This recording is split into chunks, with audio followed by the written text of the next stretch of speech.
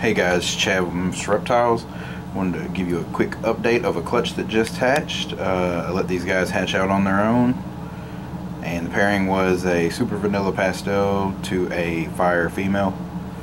We ended up hitting 3 really nice vanillas, like a male and 2 females, I believe. Got this really cool little head stamp going on. Alright. We also hit a male pastel vanilla.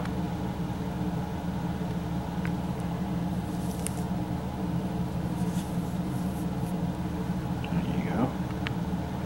It's all balled up. And then we were lucky enough to hit 2 vanilla screams. I've checked them already. Got a male and a female.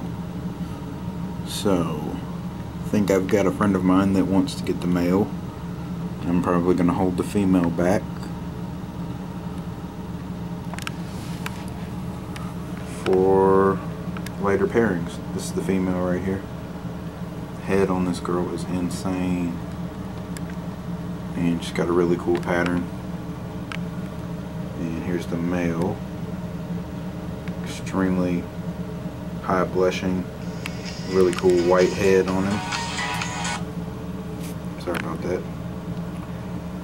But yeah, it was a 6-egg clutch for my fire female, and we got male, 2 female vanillas, pastel vanilla male, and a pair of vanilla screams. The next clutch we've got coming up is my GHI female paired to the Coral Glow Mojave Cinnamon, and the GHI. So I'll definitely be doing a video for that one. Shouldn't have very much longer left on it. And that's the last clutch I've got so far this season, but I've got a few other that I'm pairing up right now, so should have some more coming soon. Out.